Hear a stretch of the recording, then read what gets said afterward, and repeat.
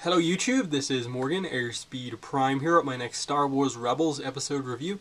This one's for Season 3, Episode 18, Secret Cargo. Overall, very enjoyable episode. Not going to say it's one of the best of the entire series or even the entire season, in that it didn't feel crazy important, but it was just important enough that I kind of did really appreciate what the episode was trying to do. There was a lot of nice action, some nice kind of space battles that, we don't get a lot of ones that you would consider really good. They all tend to roughly blend together for me a lot of the times, the space battles. This one was actually interesting because we got to see Ezra obviously be a pilot properly for one of the first times ever. I don't really remember him. I think we've known he can pilot ships, but I didn't think we knew that he was skilled enough to be a kind of fighter, basically, kind of like a Luke Skywalker type thing. But kind of just saying that basically Hera has been training Ezra to get to this point, and him proving himself here with some very kind of clever maneuvers and how good he is was actually really cool to see. It added an extra dynamic in that, oh, someone new kind of piloting a ship in a starfighter battle was really nice to see. Beyond that, the core of the episode was obviously about Mon Mothma finally speaking out against the Empire and her needing to kind of get safely to a kind of rendezvous point to kind of bring the rebellion together. And it definitely, for me, this episode kind of marked the kind of point where from the start of this series to now, you can see what all of those more minor episodes were for. The episodes where they get a little bit of some plans here, they get a ship here, they inspire this group of rebels here.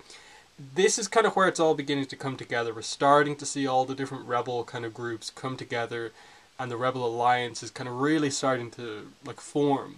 That episode 1, it was nowhere near this big, and now it actually feels like it's getting to the point where it's going to become a threat to the Empire by the time of A New Hope. So, in that sense, I think the longer scale planning of the series is actually working out quite well at this point. It just, obviously, episode to episode hasn't been the most exciting thing to see, because we haven't seen as many big episodes.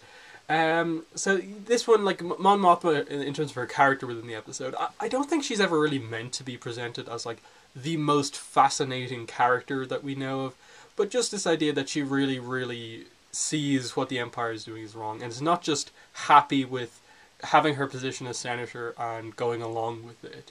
In that if she didn't speak out against the Emperor, she probably could have lived a very comfortable life just as part of the Empire, but she believes enough in the fact that something needs to change, that she's willing to put herself at risk and, properly join the rebellion here, leave the Senate, and I suppose officially announce to some degree to the rebels that it's happening now, that this is the point at which the Rebel Alliance is properly going to become a big thing, and we are outwardly going to oppose the Empire, not just as a couple of rebel cells, but as a group, an organization, a counter-organization to the Empire. That's what we're going to do here.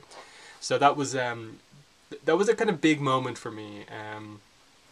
Some people I think may not consider it as big as maybe I do, but I did note this one as being yes, they've actually done something quite notable here, and I appreciate it for that.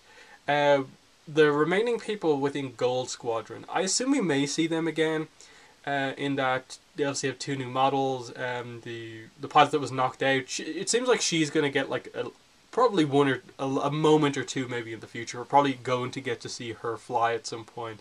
Gold Leader, I assume we'll see again as well. And I suppose we'll see Ezra do more flying in the future also. But yeah, I really don't think there's a lot to talk about in terms of the details of this episode. You have Thrawn further being able to continuously plan out and realize what exactly the rebels are trying to do, and so he knows that, okay, they're going to basically use the smugglers' route, so you go here, cut them off, so that when they come out, they're going to encounter you. And he got that right, that the rebels were in some really, really tough situations here, with regards to them sending in the prototype TIE Defender, and that giving them an advantage in the nebula. And then when they came out, them having to go for the desperation move of basically setting off the nebula by firing into it and taking out the Star Destroyers in that way. So there was some really, really nice animation on like the particle effects as the kind of nebula exploded and caused damage to the Star Destroyers. And also when they were in there, just the effect that they had on the ships, where you could see that like this is crazy like radiation coming through, and they're just barely keeping the ships together. So the flying was a little bit more intense than we usually get in the episodes, which I did appreciate. And of course, you know, as I said before, getting to see Ezra be really impressive in terms of his flying skills was nice to see. That he's really kind of becoming somewhat of a complete kind of fighter.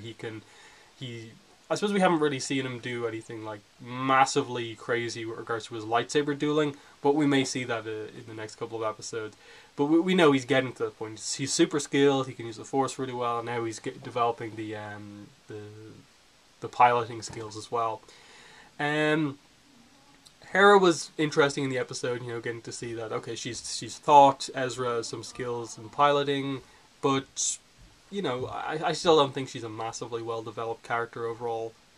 Nothing really stands out all that much with regards to, like, she's done some big stuff within the series up to now. She's there as kind of one of the key figures of our group, the connection of the group to the Empire, to the rebellion, basically, and in that sense, she's always important as the key pilot character, but I still think we're missing a little bit of development with her. They've kind of kept her and Kanan apart relatively for most of the series, whereas I think a lot of people would like to see their relationship developed a bit more. But I'm just going to end the video there.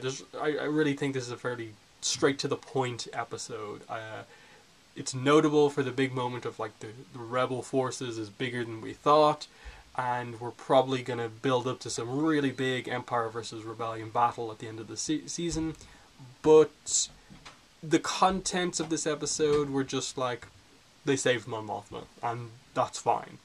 Next week's episode, I'm not particularly excited about, in that it looks like the Empire are going to try and figure out, okay, there's been a droid that's been kind of getting into our systems. Basically, every time something bad has happened, we need to figure out who it is, and so they're basically trying to figure out that Chopper is indeed the one that they've been using. So a Chopper-focused episode. It depends, obviously, on what other characters are involved in it and how they go about doing it. But if it's just like the Clone Wars did, basically almost once or twice a season, a droid-centric episode, I'm not particularly excited for this. Thankfully, Twin Suns is coming up very quickly, and I'm crazy excited for that episode. But before then, I think we're going to have to get through the next week's episode. So in the comments, let me know what your thoughts were on this episode and the review. But yeah, other than that, that's been the video. Thanks for watching, and bye.